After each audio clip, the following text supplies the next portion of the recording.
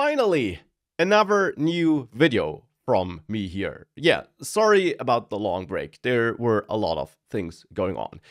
Anyways, even though I took quite a long break here on YouTube, it's not been nearly as long as it took Express.js, the most important and popular Node.js library we have out there, to release a new major version. I mean, honestly, version 4.0 was released 11 years ago. That's a long time. I mean, we have other popular frameworks and libraries which seemingly release new versions every month. 11 years in the JavaScript world, that's an eternity. But now, finally, after 11 years, it's there. Express.js version 5. Though, if you run npm install express, at least right now, you will still get version 4 in your projects, because version 5 has been released under the next tag. So it's npm install express at next to get version 5. Now, there is an official version 5 release blog post with more details. You find it below the video. But what's really funny is that this post was actually released yesterday. I'm recording this on October the 16th, and it was released on October the 15th. And I didn't even know about this post until I started recording, because version 5 itself has already been released a month ago in September. I saw it back then, but I was traveling and got sick in between, so that's why I'm recording this video now. But it took the Express team over a month after the release of version 5 to also release this blog post. But I think it kind of fits the general theme of Express and Express 5. It all just takes a bit longer, which is fine.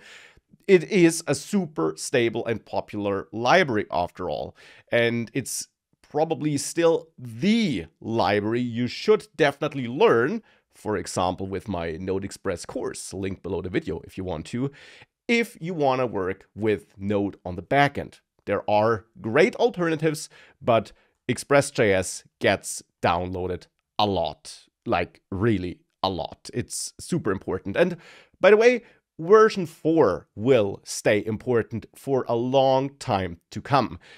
And I can also already spoiler that there aren't too many big differences between version 4 and 5. But since it took so long for this new version to be released, basically all projects out there are using version 4 or older, and they will not all suddenly rush to migrate to 5. That's my prediction. So if you want to learn Node Express, you should still learn version 4.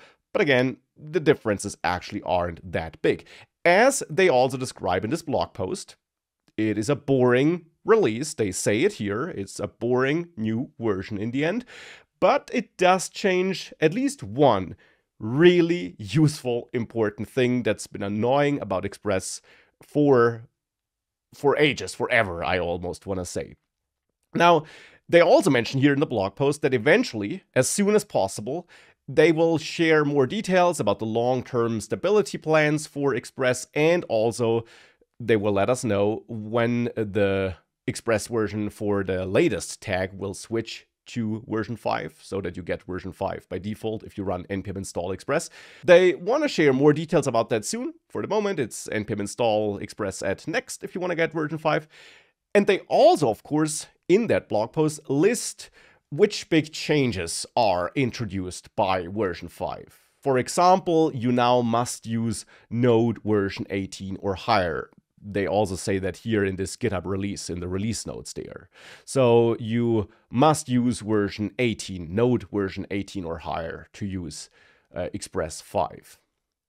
Now, besides that, we got some routing path matching changes, really niche changes, which probably won't affect your application, but you learn about all the details here also in the release notes. But the big thing, the most important thing about this release really is this promise support part here, because that has been annoying about Express. Because in Express 4, you could use promises, you could have middleware or route functions, which is just a middleware function in the end, which was async, for example. You could use promises there, but if those promises threw an error, if something went wrong, any kind of error, if the promise got rejected, then when using Express version 4, you had to manually catch this error and use the next function, which is available in every middleware function as the third argument, passed in by Express automatically. You had to use that to forward this error to your default error handling middleware. Express.js has this feature called an error handling middleware, which is one central place you can set up to handle all the errors that might occur anywhere in your application. But if they did occur in a promise, you had to manually catch and forward them. And that was a lot of boilerplate code. It was also easy to overlook, which then could cause errors to silently be ignored or introduce all kinds of nasty bugs. Now, with version 5, finally, Express does that for you. You no longer need to catch and handle those errors manually. Instead, if you have a middleware function in a route or anywhere else, and it uses a promise and the promise gets rejected, an error is thrown. If that happens, then automatically your global error handling middleware, if you did register it, will be triggered and you can have your error handling code in there in one central place. And that's really, really huge and helpful. So that's amazing. Now, another interesting change is that the body parser changed. So the thing that extracts data from incoming request bodies. And there specifically, if you used the URL encoded body parser to parse submitted form data, now by default, the extended configuration is set to false, which means you now no longer have to add any configuration when setting up that body parser. With version 4, you manually had to set extended to false or true, because if you did not set anything, you got a warning or an error that you need to set this. Now the default is false, which is a sensible default, and you don't need to set it anymore. So a nice convenience change, you could say. Also important is that there are some methods which were deprecated before, which now got removed. So they're no longer available in Express version 5. And if you take a look at this list, you might see some methods in there which look rather important, like the send method, which you probably use in your applications to send back responses to the client, or the JSON method to send back JSON responses. And the thing is, these methods are still available and still work. You can and should still use them. What's been removed is specific versions of these methods. For example, here, send with both the status and the data for the response being passed to that send method. So send with 2 arguments, as you see here. That has been removed. Instead, you should call res.status.send, for example, as you probably already did it in the past. You can't use this method that combines both into one method call anymore.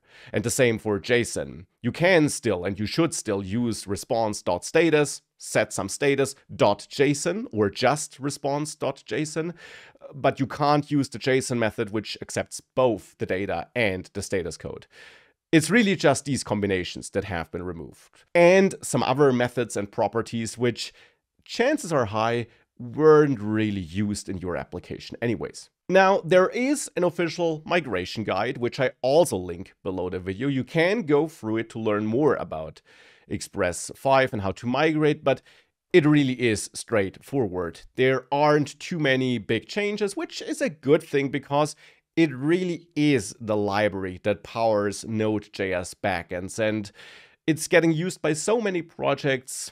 If it would now change everything, chances would probably be high that the new version wouldn't be used that much. But it really just is a boring new version, therefore, which does introduce some meaningful quality of life improvements. And that really is a good thing. And I guess a nice variation compared to some other JavaScript frameworks or libraries where we have huge changes every couple of months. It's nice to have an upgrade which is not hard to perform.